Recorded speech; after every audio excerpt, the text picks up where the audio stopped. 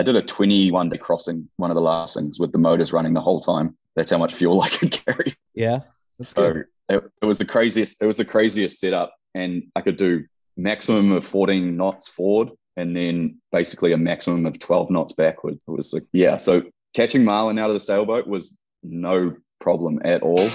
And how did it start out? Like, what was the origin story? Too much alcohol. Really? Okay. Says if God wanted us to have fiberglass boats, he would have given us fiberglass trees. It's for fishermen. It's not for taking the wife and the wife's friends. I think that it's a really, really pretty bit. And then there was a blur that went by and ended up in the cockpit, as far as if I can remember correctly. Hey, everybody. It's Anthony Pino from Blood Money and Hook Optics, and this is the State of Sport Fishing podcast with me, Anthony, and Nick Carullo, who is catching marlins in the DR today. So we won't be hearing from him, but we have Hugo MacLean, born in New Zealand, now resides in Hawaii. Hugo, thanks for joining us, man. Yeah, thanks for having me. Man, tell us a little bit about yourself. Just chatting before the pod about, your adventures. Just tell us all where it started, and then we'll get to the craziness with the sailboat. Yeah. So I was born and raised in New Zealand, did a bunch of travel when I was younger and stuff, normal stuff with the family, and then got into fishing quite late, like sport fishing quite late, and just got super, super addicted. It was actually by accident out fishing for kingfish. Marlin came and ate my live bait, and after that I literally went into the tackle store the next day and bought like everything I needed to go marlin fishing. And I was just fishing out of like a 25-foot skiff in New Zealand. That's what most people use over there. It's just little aluminum boats. And kind of 5 years later, I decided to go on this journey with the sailboat and go explore some offshore spots in different countries. And then bought the sailboat in Cairns in Australia. Had to do a bunch of work to it. It was not run down, but it wasn't in the condition that I wanted it to be in. And so we spent like almost 2 months, I think, sitting in Marlin Marina in Cairns, which is like 40 degrees Celsius nonstop with no AC. It was terrible. But I did that, and then fished the reef I got like 6 weeks of fishing in at the reef, and then decided to move on. Like just right before the end of the season, I went down, started heading south, and preparing myself and some friends for the crossing to the South Pacific island. Gotcha. Did you ever make it back to New Zealand with it originally? Not until the very end. I got super. I mean, when I was about to say I got super close, but I mean the closest I got was probably 250 miles away. I got you. And that was when we went on our way across to New Caledonia from we left from Gold Coast in Australia. Mm-hmm. So on my way across to New Cal, we stopped at a little place called Norfolk Island. Norfolk Island just happens to be 180 miles from the Wanganella Bank. Which is like the holy grail of striped marlin fishing. Yeah. It's and so I got to fish there. We actually did on our way there, we stopped and did like a day and a half and caught, can't remember exactly. I want to say it was like 23 in a day and a half on lures. And then we went up to Norfolk and couldn't leave to go to Newcastle. So we had a weather window and we literally did a day trip back down to the Wanganellas. Gotcha. With some guys from the island. That's tell us more about that place. I mean, I know we got a lot of places we got to cover, but man, I've seen a lot of videos on YouTube about the Wanganella banks, and it just looks. I mean, the size of the striped marlins. I mean, there's other places in the world, Mag Bay and the Galapagos and Ecuador that have numbers of striped marlins, but not like those blue marlin striped marlins that they have there. I mean, they're not small. No, well, that's the thing. Like we've done trips there. So I've been lucky. A friend of mine in New Zealand had a big boat, like a 70-footer that we did a bunch of trips on before I took my own boat there. And man, I mean, our very best day was 28, like sun up to sundown. And that's all like an average size of 300 pounds with striped marlin. And I think we may have even caught one blue marlin. I can't remember. There's not that many blue marlin there. You're lucky to get like one or two a trip. Yeah. And a trip's normally like 4 or 5 days. What makes that so special? It's just some sea mountains in the middle of nowhere. It's the weirdest thing. It's not even like a proper mountain. It's just like a big mud bank, and it's covered in like that black coral. Apparently, I mean, we've never been down and had a look. It comes up to like, what does it go to? Like, it's like 35 meters. I think the shallowest we've found. Oh wow! Which is just over 100 foot, I think. Yep. Or just under. But it's the weirdest thing. Yeah, it's not crazy underwater mountain. It's literally just a mud bank, and for whatever reason, the striped marlin are there in like crazy numbers and in size. There's a lot of bait there, though, right? That's why they're there. It's the weirdest. Like some trips we don't see any bait. Other trips you see like these big giant meatballs of what's called red bait, and it literally is like brown in the water. You can see it from so far away, and you pull up to it, and 20 or 30 giant striped marlin smashing it up. Nice. That's crazy. Now, how do you guys you hook 2 or 3 200 striped marlins? I mean, they don't come typically by themselves. So how does that work with the so that was the craziest thing with that. Oh, with the sailboat, it was easy because it was just like driving. Well, it's actually, in my opinion, easier than a normal game boat because the motors are so far apart. So I give you a quick rundown on the sailboat because I didn't do that at the start. It was a Lagoon 410, so like a production sail catamaran. The guy that had it before me ripped out the original motors, put in bigger motors, shaft drive propellers, and normal like trannies and stuff like that for what would be in a sport fishing boat, and big fuel tanks. I could basically run the motors, and I did a 21-day crossing, one of the last things, with the motors running the whole time. That's how much fuel I could carry. Yeah, that's good. It was the craziest. It was the craziest setup, and I could do maximum of 14 knots forward, and then basically a maximum of 12 knots backward. It was like, so catching marlin out of the sailboat was no problem at all. The interesting one was when we first started going to the Wanganellas it was a giant 70-foot single screw ex-commercial boat. I've seen those videos. That's kind of where we lived.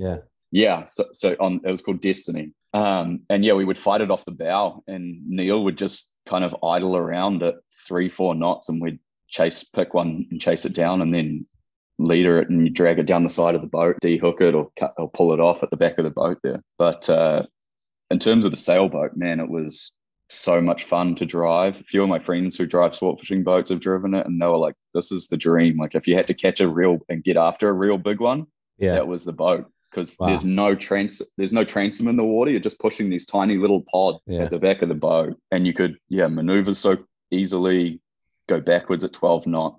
It was the craziest thing. So 2 or 3 at a time wasn't a problem. Badass.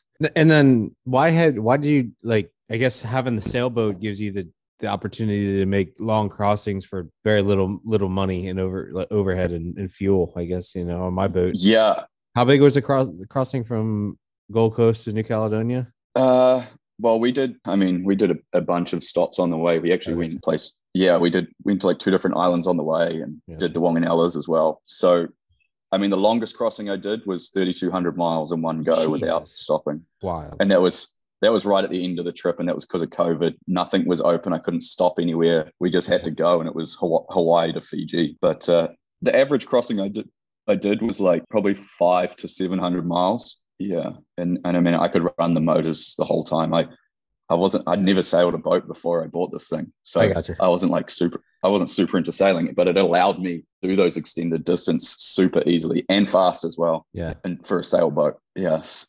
So, but the crossing from Gold Coast to New Cal, we did that over like 6 weeks because we stopped at a bunch of different islands and had fun on the way. It was kind of like, that was like the very first trip, and we got pretty crazy on some of the islands and did all sorts of weird stuff. So lots of drinking. And now when you go to a place, like, do you actually, you obviously probably fish in between, but do you actually go fish the areas that you like stay for a couple weeks or months or something like that? Yeah, definitely. Like that boat, because your cruising speed is 8.5 knots. So I just fished everywhere. Every time I was moving, there was a line in the water, whether it was a Rapala for some wahoos or onos or like some mackerels, or if I was open water, I would have marlin lures out. But once I got to a destination, I would like either try and talk to some of the locals, look at the charts and figure out, where I would fish. And yeah, it's not that hard to figure out where the fish are going to be if you can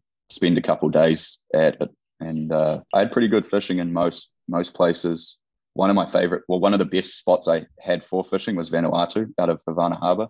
Mm-hmm. You would have seen there's a boat there called Nambus. Russ Hughesby's the captain and owner, and he was super helpful, set me up with all the details and all of that. And we had some really good days out of there. And it was like you could see the anchorage from where you're fishing. Yeah. And we caught a big one in Vanuatu as well. Yeah. A real big one, like 850 plus, 6 hours it took us. Crazy. I had a girl on the rod and stand up 5.5 hours of it. And then her boyfriend took over right at the end. But yeah, that was a hell fight, that one. That's awesome. So you do, like, when you go there and you fish, and then you just kind of, did you have it all planned out in your head where you were going, or you just kind of figured it out? I did. And then I did have a route planned. So my all-time goal was to get the boat to Ascension Island, mm-hmm.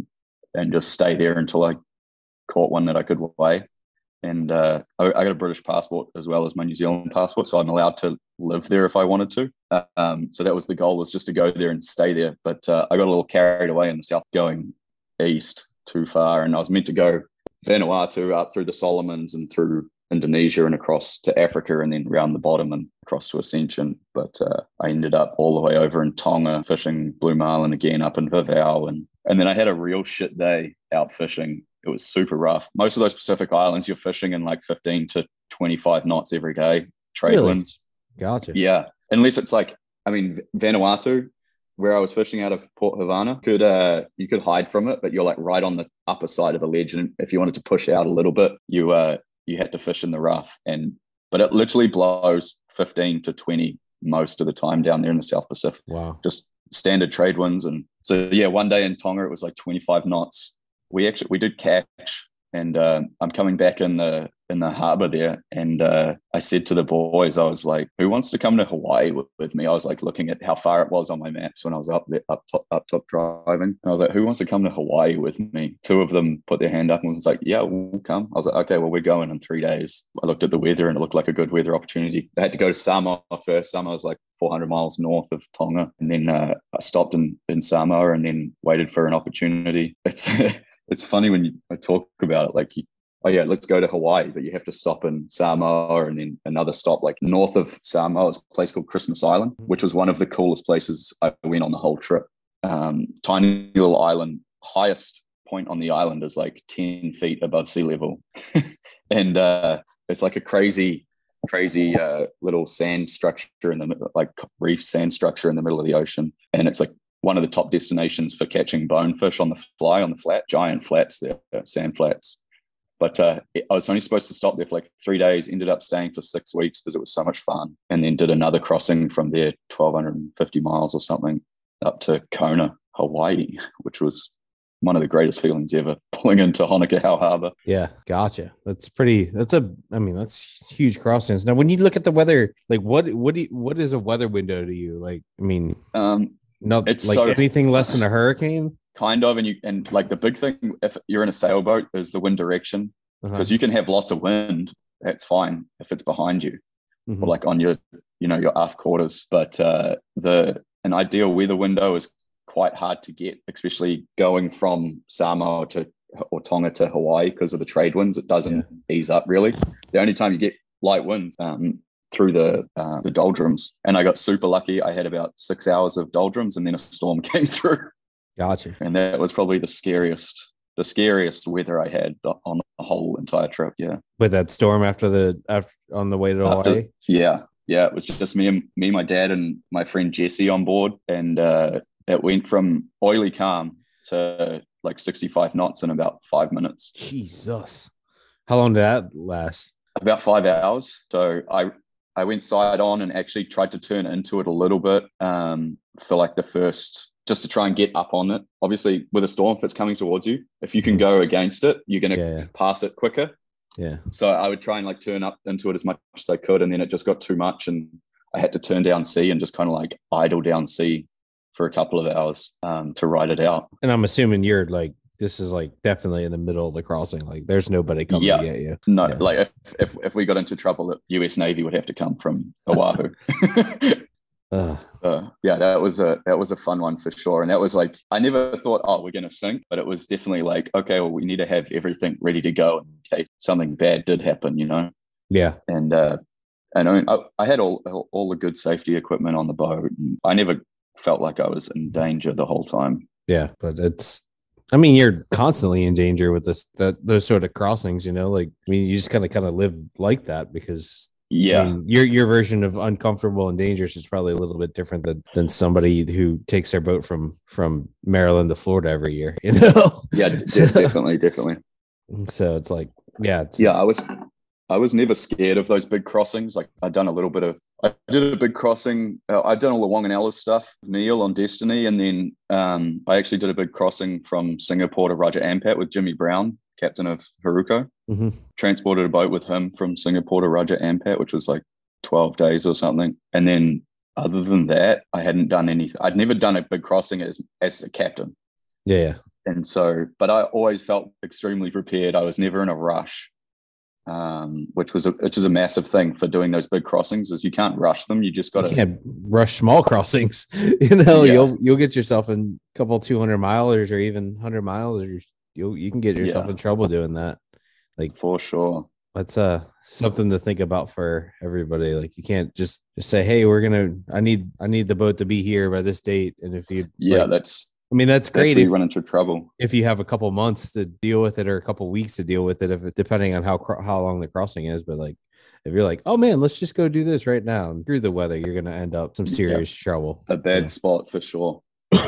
So, all right. So what was the Kingdom of Tonga like? I mean, I've heard stories about good fishing there. Yeah, that place is so awesome. On our way in to Tonga we came from Fiji, the north Savu Savu in Fiji, just like way up north. And we got there, and on our way in, like we're just probably 60 miles out from like a 600-mile crossing, and hooked like a 750 pounder. And I'm like, man, we're in fucking paradise. Let's go.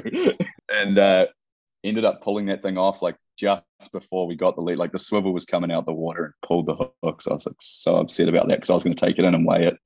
You know, I always tried to turn up to some of those islands with fish, and if you turn up with a 700-pound blue marlin, the locals are going to be stoked for sure. Yeah. So, but yeah, Tonga was fun. The only problem for me with Tonga was it was long runs to get to the fishing grounds. Okay. And again, I'm in a sailboat. The fastest I can go is, I'm cruising at 8.5 knots. So I had a lot of early mornings and late nights. Yeah. And then I don't know why. Define a long run. Well, for the Pacific, yeah, it's a little different to East Coast fishing. Like a long run is like 35 miles. Yeah. That takes obviously half the day. Yeah. So I was leaving like way before sun up and then getting back right before sundown, but we still had some good fishing there, man. It's an incredible fishery. A lot of the days we were catching 3-4 marlin, and lots of like the cool thing about those Pacific islands is you literally never know what you're going to catch. I got a bunch of slams down there, stripies, blues, blacks, whatever. Lots of sailfish, lots of turds. But they're big ones as well. That's what it is kind of cool about them. They're big down there. Wow. So yeah, I would have caught like a couple of sails that I reckon would be. I'm trying to convert it from kilos, but like 70, 80 kilo sailfish. Yeah, it's almost 200 pounds, right? Yeah. Yeah, like giants. It's enormous. Yeah. We did a bunch of looking around in Tonga. One day we were trolling open water, 2,000 fathoms deep, and we were actually traveling to another island, and I'm like sitting in my home chair looking out the back watching the lures, and then all of a sudden I can see the bottom, and I was like holy shit, pulled the boat out of gear, slammed it in reverse, like went right open reverse to stop me, and I turned around and there's this giant unmarked reef that's like probably like half a mile by half a mile, and it just came out of nowhere, not on the charts or anything. Luckily it only came up to about 25 feet, 30 feet deep. Ooh, yeah. And we ended up stopped and like did some GT fishing there. And one of my buddies jumped in and did some spear fishing off the ledge for some dogtooth. And that's like one of the greatest things about those places down there is you can literally decide what species of fish you're going to catch, and it's all pretty close. Yeah, that's amazing. How far was that from anywhere? Like that's got to be like unmarked on the chart. 15 miles from dry land. That's like, I mean, to find something that's not marked on a chart in this day and age is pretty incredible. Yeah, pretty badass. There was a bunch of that around Tonga. I learned my lesson there, and I started using like satellite imagery for around the islands rather than the charts like Navionics or whatever, because the satellite photo doesn't lie. Yeah. And so I would, when I was navigating reefs and stuff, I would pretty much purely use satellite imagery, and you can just avoid bommies and reefs and stuff like that just from the satellite imagery. Gotcha. And that was huge. That was huge for there. But the people were awesome in Tonga. Fishing was great. The weather was terrible. There's so much to see there, and I hardly even scratched the surface. Yeah, we had some good times. You pull up to resorts, and one of the craziest things that's ever happened to me on that sailboat, well, not one of the craziest, but one of the funniest, pull up to this remote island, go to anchor, and I'm in Tonga in the middle of nowhere. I've been sailing for like 4 or 5 months, hadn't seen a single female or attractive female in months. And we pull up to this resort, and there's like 12 chicks all sunbathing on the beach, and there's four lads on the boat. We're like, what the hell? We pull up, go up to the bar, and we had this deal with this one resort. We'd been going there a couple of days, and we had this deal with them, like we would sell them fish for bar tab. Yeah. And so we'd just caught like a big yellowfin that day, 70, 80 kilo yellowfin. And we took it up to them, and they were giving us $11 a kilo. So we got like almost $1,000 worth of bar tab. Yeah. And we just ordered a bunch. Like I got 16 cocktails off the bat, and I was like, yeah, 12 for the girls and 4 for us. And the girls, long story short, they were there shooting for some bikini company from Australia, and ended up taking them out on the boat. It was like their second day there. Ended up taking them out on the boat all week, taking them to like beaches, like cave diving and beach fires and stuff like that. They had the best time ever. That's awesome. And the owner of the bikini company was like, she's like, I do this every year. This is the best one we've ever had. That's awesome, dude. But yeah, lots of random stories like that, meeting cool people everywhere. Yeah, I mean, when you go to some of those places that you can only get to by boat or super yacht, like, or helicopter or seaplane or whatever, you run into some really interesting people. Briefly met Kiss of Sins, the porn star. She was at one of the island resorts. Gotcha. Yeah, just lots of random people like that go and do the whole remote thing. Gotcha. Pretty wild. Tonga as a whole was fun. Yeah. And then you eventually made it to Hawaii after all that. Yeah, so pull into Kona. When was it? November 2019. So right before COVID.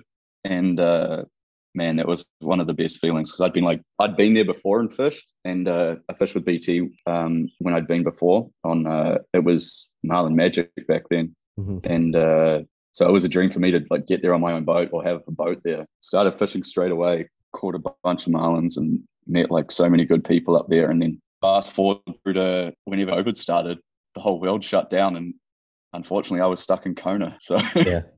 It was pretty good, actually. Pretty good spot to be stuck. Yeah, it was unreal. Like, I don't think it'll ever happen ever again in anyone's lifetime where you have the whole Kona coast to yourself. Like, because all of the commercial boats got their permits taken away from them. They weren't allowed to leave the harbor unless it was private fishing. Wow. So and because the boat was my house, I was allowed to be on it, and I was allowed to go out fishing. And man, we had some of the best times. It did make it a little more difficult because you didn't know what the bite was doing or whatever if you missed a couple of days, but it wasn't hard to find them in Kona. Gotcha. That's freaking wild. That's probably what was it like in Kona? Because the place is like, I would assume most of Hawaii is kind of depended on a fair amount of tourist income. Like, was it tough for the people there? Yeah, extremely tough for a lot of the tourist operations. I guess, I mean, everyone survived in terms of businesses and stuff. I never heard of any of the boats like going under. But it was, in my opinion, it was so nice having been there when it's like full on tourist, and then going there when was completely closed down. You could walk Aliti Drive, which is like the main street along the waterfront. You could walk that at 7 o'clock at night and not see a single person. Wow. Normally there's like 2,000 or 3,000 people walking around, you know? Yeah. Yeah, and I was lucky. I got to meet so many good people there that I'm at one of the person's house right now that I met here in Hawaii during COVID. Gotcha. And then, so fished there for a bunch of time. And then in the end, so when you check into certain countries and stuff on a traveling boat, on like an internationally flagged boat, you personally get a visa. And then the boat also kind of gets a temporary import visa, I guess. And that only lasted for a year in Hawaii. So I was getting close to the end of my year. I applied for an extension. They denied it because I was a sailboat and it wasn't unreasonable for me to sail somewhere. My original plan was to go to the Marshall Islands. I'd heard like really good things about fishing, blue marlin fishing down there in the Marshall Islands. But nothing was open. Ended up getting accepted to go to Fiji by their government and got a crew together, like 6 of us total, down to, that was when we did the big crossing, 21 days at sea with 6 of us, 3 guys, 3 girls. It was wild. Yeah. We had pretty good weather the whole way. And again, so one of the other things I forgot to mention, that whole trip that I did all the way from Australia up to Hawaii, I'm going against the trade winds. So like typically people go east to west and I was going west to east. And so that's why I had to be really picky with the weather going up there. And then coming down, it was like so nice, tailwinds the whole time. And then get to the doldrums. We had like 3 days of doldrums, which was a dream. And then, get down across the equator and down into the South Pacific. We got some nice weather as well, but I mean, it was windy, but on the right angle, you know? Yeah. Now, when you do these crossings, do you just sail at all, or are you just under power most of the time? It depends. Like a couple of times. So the boat's extremely efficient to run. Under motor completely at 8.5 knots, it would burn like a gallon an hour each side. So like 2 gallons total. Wow. And then if you do motor sailing with a good wind, you can literally get that, like, that takes all the load off the motors and you down to like half a gallon a side. Oh wow. Yeah, that's where you get like the massive range from, you know, is the motor sailing. So we did a lot of motor sailing on that crossing. I mean, most crossings I tried to motor sail if I could, or if I was going to be somewhere that I was like crossing a random sea mountain or something, I'd pull the sails down just in case we hook a nice one.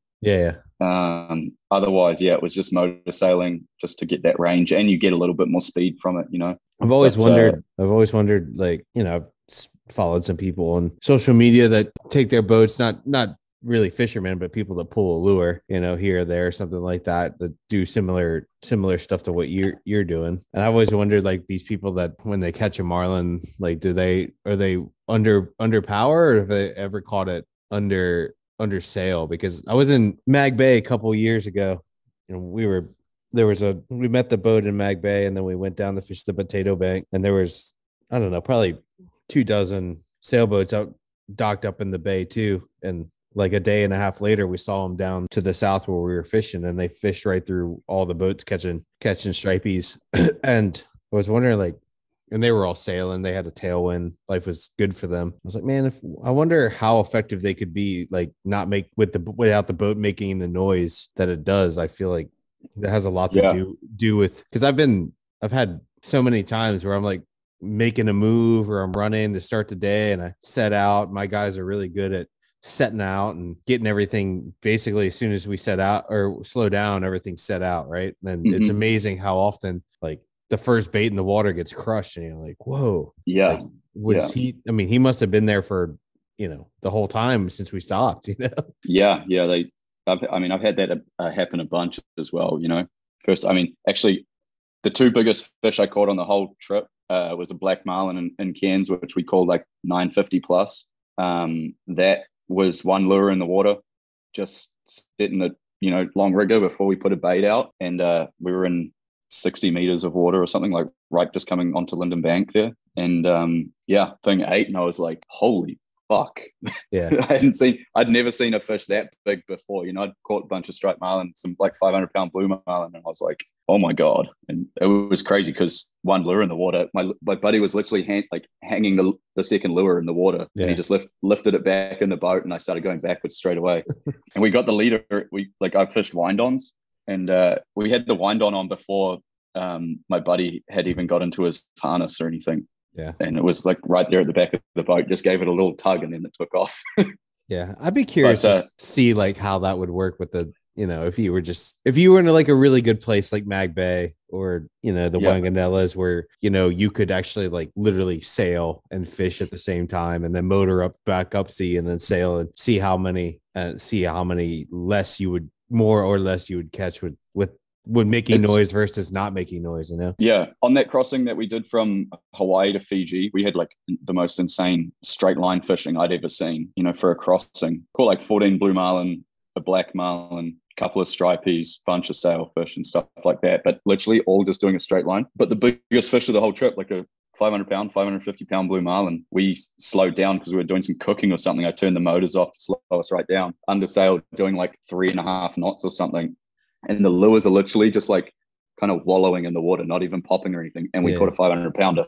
Wow. Oh, that's interesting. I guess when you're close enough, it don't matter. Yeah. What noise you're making or what noise you're not making. Yeah. And I mean, if you think about like 110 horsepower motor versus a 1250 horsepower motor or, 2600 MTU or something like that, my motor's not making much noise in comparison. Yeah, it's true. And it never seemed to affect me versus the other boats I was fishing around. I fished in Tonga even. I was fishing around 270, 80 footers and regularly catching more than them. Wow. So interesting. Yeah, but everyone has their day though. They definitely got me a few days as well. Yeah, it happens. Everybody's gonna have their day. Just got to spend enough days out there to have a good day. Yeah, for sure. So you went straight to New Zealand from Hawaii because you couldn't stop. No, stopped in Fiji. And, okay, yeah. And so that was 3,200 miles we did to Fiji, and then how many days was that? 21. Oh my God. Yeah. You're a patient dude, man. I mean, it was 3 guys and 3 girls, and we had like a stupid amount of alcohol, and we just literally kind of one night we crossed the equator, and it coincided with one of the girls' birthdays, and we got so obliterated that I was like, none of us can drive the boat right now. Let's just shut the boat off and go to sleep. Let's be honest, you weren't driving the boat to begin with. You were out there in the middle of the ocean, put that thing in autopilot. Yeah.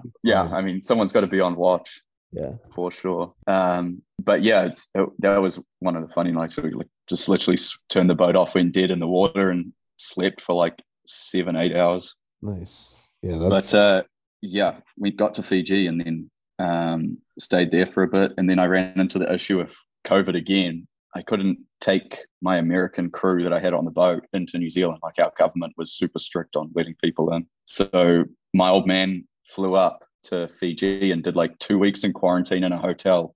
And then me and him sailed the boat down to New Zealand. Like, it was like 7 or 8 weeks later after we arrived in Fiji. Yeah. And that's where the trip finished in New Zealand. I did a bunch of fishing over summer there. I got there for summer, and then I got offered to ride along for the Hawaiian summer on Snafu with Brian. Gotcha.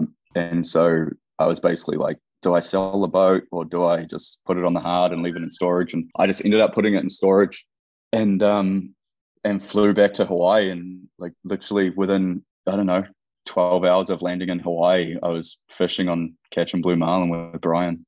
Gotcha. Interesting. What's fishing with Brian like? Because I don't know. Everybody sees what he posts on social media and those incredible underwater videos. Like, he definitely gets bites, and I don't know. Definitely one of the first boats to have a sonar there in Hawaii. Hawaii, yeah, I think so. I can't remember if he was the first or not. But yeah, that was on the old Kaizen. Mm-hmm. But yeah, fishing with Brian's fun. We have a good time. Like, obviously catching fish is number one priority, but you got to be having fun as well on that boat. You can't. Yeah. It's not a boring boat to fish on. And Brandon, the first mate there, an absolute legend as well. Brandon Wilder. Gotcha. Me and him get on real well. We've done a little bit of travel together now. So, and then sold my boat. Ended up selling my boat this year. Actually, it sat on the storage for like 9 months or something, and had a family offer me some money. And I was like, just take it before I changed my mind. Yeah. So I was, down in I actually went down to Costa Rica last year and spent a bit of time there fishing with the Grand Slam guys. Gotcha. Pretty tightly run operation there. Yeah, man, that's another like super cool operation. The owner was a charter of ours in Hawaii when we were fishing on the Kaizen, and he invited me down. I had to go down and reset my US visa, right? So I was going there anyway. He invited me down and ended up doing a bunch of fishing with them. They were super good to me and still are. I literally just left and saw them all like 3 weeks ago from Costa Rica. But they've been super good to me as well. Gotcha. But such a cool boat, that Pullman. Yeah, really nice boat. Incredible boat. But yeah, their whole crew is super cool, and I had a great time with them. And I'll be seeing them again in Mag Bay. They're going to be in the same marina. In Cabo, not Mag Bay. In Cabo, yeah, they're going to be in the same marina as us. Nice. So, yeah, man, it's been a crazy couple of years. I started in 2018, and I've been on the go. Been back to New Zealand twice in 5-6 years. Wow. Otherwise, I've just been on the go nonstop. Yeah, and then you're going to do the Cabo and the Mag Bay, the tournament scene, the Mag Bay, a couple trips, I assume. Yeah, I don't know the full program on this boat, but I know we got like 2.5 months in San Jose Cabo, and then I guess the captain of the boat said they're probably going to take it back down to Costa Rica on its own bottom. Gotcha. So they'll just kind of like tiki tour down the coast, back down to Costa Rica to Capos. And I don't know whether I'll do that or not, or come back to Hawaii. I kind of try not to plan too far ahead in case something cool comes up. Yeah. Yeah, man, it's I got this Cabo thing planned, and then no plans after that. So. Awesome, man. Yeah. Here you'll be seeing a fair bit of East Coast guys there in Cabo this year. Oh yeah, for sure. I mean, I met a bunch of them down in Los Sueños as well. I was living in Los Sueños for the majority of the time. Yeah, Ocean City South. Yeah, pretty much. I call it Little America. But no, so many great people and some incredible boats as well. Yeah, that's for sure. Well, cool, man. Well, we appreciate the time. Hope you keep on killing it. I mean, that's an incredible story with you and the sailboat. Yeah. I mean, like the whole reason it's funny because like listening to Anthony Shea the other week on your guys' podcast, I was like, we were doing the same thing, obviously completely different budgets. Yeah. But I just kind of like achieved the same goal, but on a different budget and a different scale, if you know what I mean. Yeah, for sure. I mean, yeah, it's all some pretty wild places. Yeah. So many people, I mean, I know so many people that are like, oh yeah, it must be nice for Anthony, you know, like spending all that millions of dollars and stuff like that, but it's achievable on a different scale for sure. Yeah. I think that's important for people to know, because it is like, you know, if you're thoughtful about it and like you were, you know, it is, other things like that are achievable. Yeah, for sure. Yeah, I'm excited for because I'm assuming Anthony is going with his other boat. I think the Spencer boat, maybe it's in Australia to the Wanganellas after Cairns and that. I think they have a Viking there. Oh, Viking, sorry, yeah, the Spencer. Yeah. The Spencer's in Azores, that's right. Yeah. I don't know what their South Pacific ambitions were, but I would assume, I mean, similar places that, I mean, I'm sure you guys have done similar research. Yeah. I actually spoke to Anthony a couple of times briefly about the Wanganellas as well. I would love. I'd fucking give anything to go there, dude. Yeah, it's Jurassic Park for Striped Island for sure. Yeah, that place is. I remember the first time we went there, we struggled to find them because it's a big bank. That's what a lot of people don't realize is you think you just turn up to this tiny little bank. It's like 20 miles wide and 60 miles long. Yeah, and so you can quite easily miss them because they're normally extremely bunched up there. It took us like 8 hours to find them the first time we went. I could imagine that, you know, because it's like from northern New Zealand, it's like 250 miles, right? It's like almost 400 from the port where you have to leave. You have to leave from the East Coast. Okay. And it's like 100 up the coast and then 300 from Cape Reinga. Golly. Yeah. So it's a long way. It's like 2 days. Yeah, you couldn't do that in a traditional sport fisher. Like, I mean, you'd have to chug, but like even my boat, 64-footer holds 2,200 gallons. It would be fucking pushing it to go up there, troll, and come back. Like, you have to load fuel on top of fuel. Yeah. A couple of people have done it in like sport fishing boats. I know a couple of like 48-footers that have been out there. Wow. And they just chug and take plenty bladders and do that. and obviously they get some. There's been more and more boats starting to go. Yeah, and we always have this discussion when we're going, and like that boat Destiny is such a tank, and we've seen some crazy weather out there. Like we've had one wave come right over the top of that boat, which was extremely scary. But yeah, we always say it's only a matter of time before an accident happens out there. Yeah, I mean, it's a yeah, because it seems like I don't know. One night I went down a rabbit hole on the internet, and it was like there's just like it seems like the weather isn't that consistent to go up there, and it's the Tasman Sea, man. It's brutal out there because it's so you're talking like almost 2.5 days to get there. Yeah, and then you've got to have Then typically when we plan it, we either choose rough weather on the way out there or rough weather on the way back. You never get it good all the way. You know, you got to choose one or the other. Yeah. To get the good weather when you're there. You know. Yeah. So it's a crazy place, Jurassic Park. One of the coolest places. I'm excited to go fish Mag Bay and catch some of those little guys. But the only other place I know where you can catch numbers of bigger fish is the Galapagos. The biggest striped marlin is the Galapagos. Yeah. And I don't even think my uncle's been there a couple times. I don't think they're like the ones there. No. I could be wrong, but hands down, I reckon. I mean, I caught plenty of blue marlin now. I reckon like a 300-pound stripey is like harder to catch than a 300-pound blue marlin. I definitely think it's a contest because those things are. Yeah. I mean, the few that I've caught in Mag Bay, they've up to probably 120, 150 pounds. You're just like, dude, this thing it's ridiculous how hard this thing pulls. If you don't catch, if you don't get the leader in the first 5 minutes, you're there for 40 minutes. You know, once they dig in, it's brutal. But we've caught some really big ones there, like dinosaurs. Yeah, I reckon a couple of them I could confidently say close to 500 pounds. I could only imagine the dorsal fin on that thing. Yeah, they're big. I actually caught a big one, like a 400-pounder when I was back in New Zealand, and I was in my friend's little skiff, and there's a photo of me holding it off the side of the boat, and the dorsal's higher than the gunnels. Wow. And it's like, and its mouth's in the water, you know, it's like so high. But all right, well, yeah, it was fun being on here. Yeah, man, thank you very much. What a interesting story, and have good time in Cabo. You'll be meeting a lot of people from the East you going Coast. down this year? I don't know. I'd like to, but I don't have any plans at the moment. But I might. The guys from the C student are headed there. They're on my dock right now here in Ocean City, and I'm trying to maybe slide on there or get maybe I can get my guys over there and fish with them for a trip. Right on. So cool, man. All right. Oh, let me know. Well, Hugo MacLean, thank you very much. Yeah, man. Thanks so much. This is a state of sport fishing. If you guys, this has provided you any sort of value, please check out the Billfish company website and Hook Optics website. So thank you very much for listening. Thanks. Bye.